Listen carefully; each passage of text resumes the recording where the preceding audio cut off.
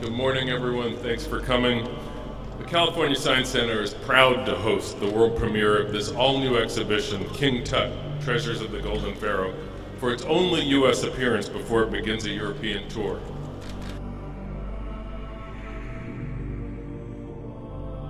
The exhibition contains 150 objects from King Tut's tomb. That is 3 times the amount that have ever toured. And out of those 150, 66 actually have never been out of Egypt before. The 10-city tour will be celebrating the 100th anniversary of the discovery of the tomb by Howard Carter in 1922. I want to tell you, from this exhibit, you will learn a lot about the magic, the mystery. You will see these beautiful objects of King Tut. You have in this beautiful exhibit the most beautiful objects that will capture the hearts of everyone in this town. This is the legacy, not just to see the wonderment of these incredible pieces of art, but it is also about the mark that it will leave long after those are gone on our city and all who walk into our doors.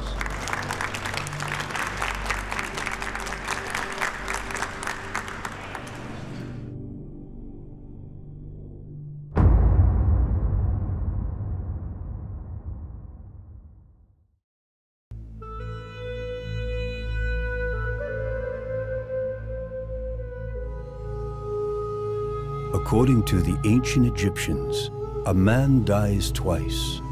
Once when his soul leaves his body, and a second time after the death of the last person who speaks his name.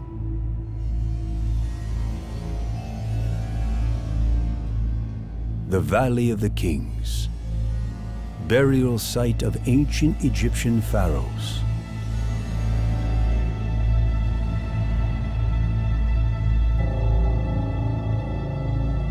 It is 1922.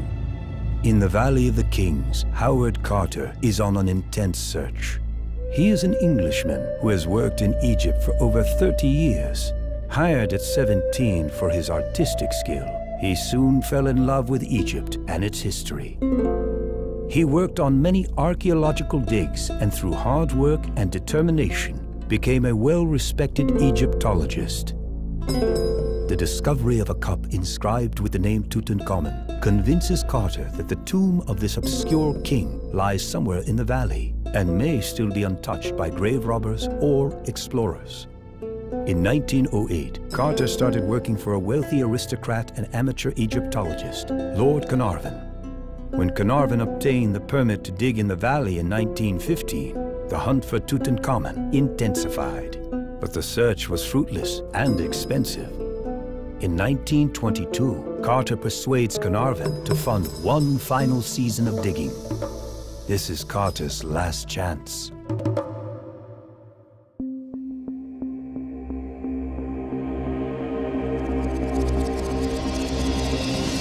It is 1336 BC. Egypt is at the height of its glory, the most powerful empire on earth. The ancient Egyptians credit their success to the blessings of the gods.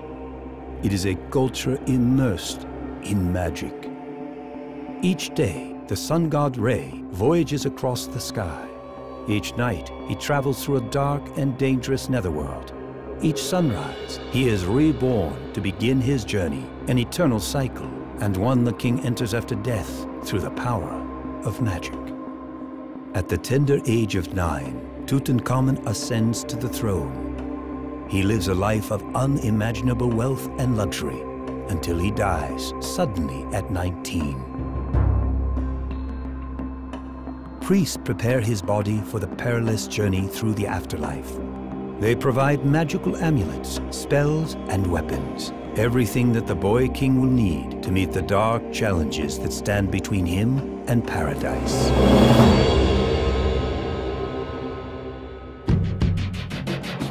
Now, join Tutankhamun on his journey to the afterlife.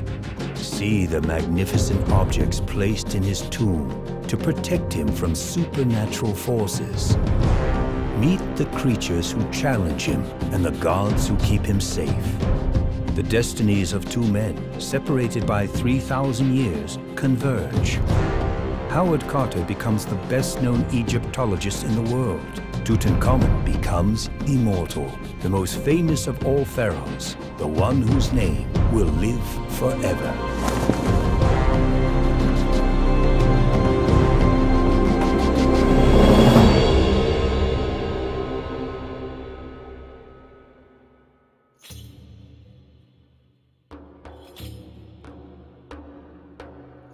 A firm conviction among those ancient Egyptians was that life did not end at death, but that man continued to live just as he had lived upon this earth, provided that measures for his protection to usher him through the labyrinth of the underworld and necessaries for his future existence were assured him.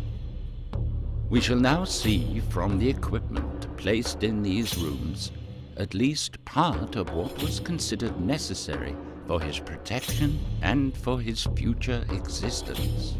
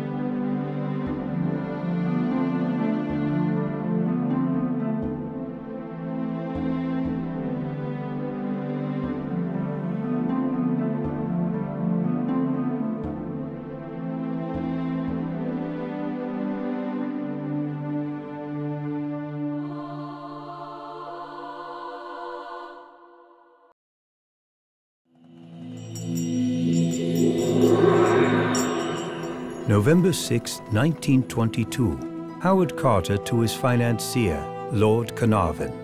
At last have made wonderful discovery. A magnificent tomb with seals intact, recovered for your arrival.